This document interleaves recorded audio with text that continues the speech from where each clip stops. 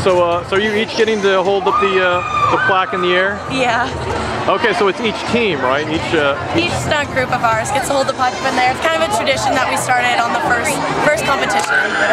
Okay, first competition that you won or that you just competed in? First one that we competed in and won. All right, so how much of a surprise is it to win this year? It's honestly so much of a surprise. We've had so many injuries this year. It just feels even better that we got over those injuries and was able to win first place. When they announced second, how big did that hit you? I'm sorry? When they announced second place, how big did it hit you that maybe you'd won? It hit us pretty big. Over half of us were already in tears, like trying to keep quiet, trying not to make it obvious.